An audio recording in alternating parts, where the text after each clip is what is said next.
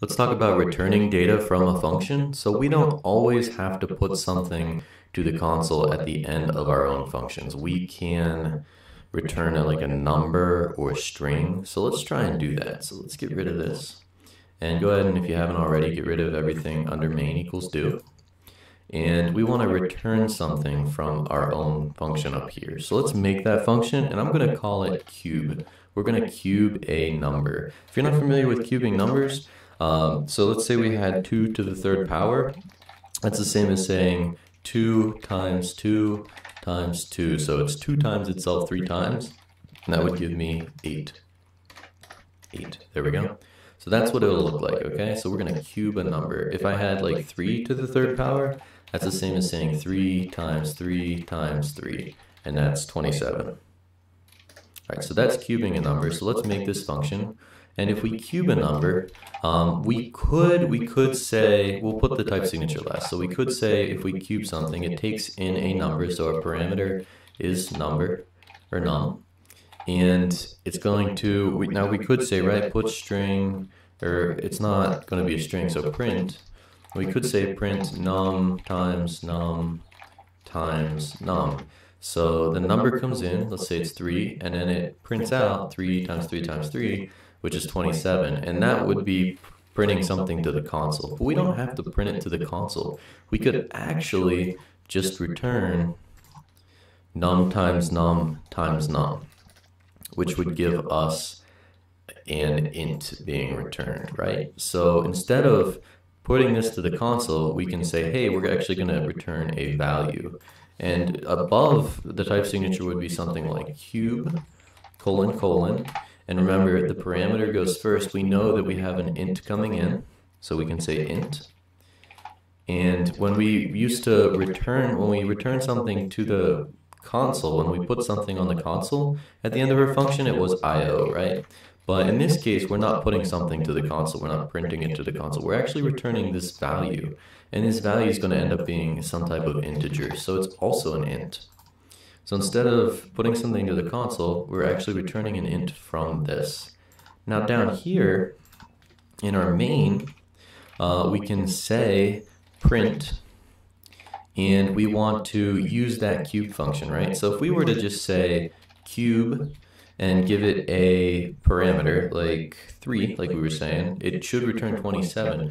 And it does, but it doesn't actually print it to the console. There's no print happening anywhere here. So we would actually need to say print.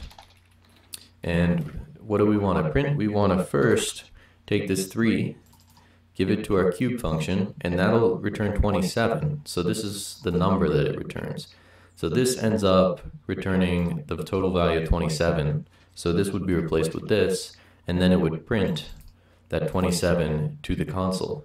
So that's how return values work. So let's give this a try. Let's Control S to save. And let's go over to our WinGHCI, clear it if you haven't, reload, and evaluate main. And you're going to see it prints 27 to the console. So let's go back, and we're going to talk about returning. We can also take this return value and give it to a variable instead of printing it. So our function, it allows it to assign it to a variable. And what I mean by that is we could say let result, because we're going to get the result of, we're going to get the answer from cubing something, equal cube 3. So now here's what happens, and then we're going to print the result, print result. You may be able to see this already, and that's great. But if not, we take 3, we give it to cube. This becomes 27, right? And then we store that value inside of our result variable. And so now result is 27, and we want to print the result, so we print it. So this is another example of how returning a value from a function, instead of just printing it or putting it to the console, returning a value is useful because we can then take it and give it to a variable and then print that. So Control S to save. Let's head over to WinGHCI, reload, and run it. And you're going to see we still get 27, right? Let's do one more return example, but this time we're going to return some type of string. So let's make our say hi function again, and it's going to take in a name parameter. And so the name that's coming in is a string of some type, and we want to print that, or we want to return hello, and the name. So similar to what we've done before. So we could say put string ln. We could say put string ln hello plus plus name. We've seen this before, and it'll put that to the console, but we don't always have to put or print something to the console in our own functions, right?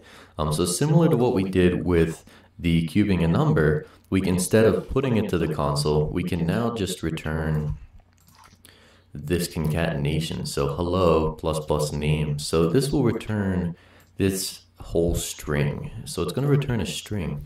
So our function signature would look like say hi, colon, colon, and then our parameter goes first, so name, and the name's going to be a string. And then there's no other parameters, so let's see what we're returning. We're not putting it to the console this time, and we're returning whatever is on the right-hand side here. In this case, it's a string.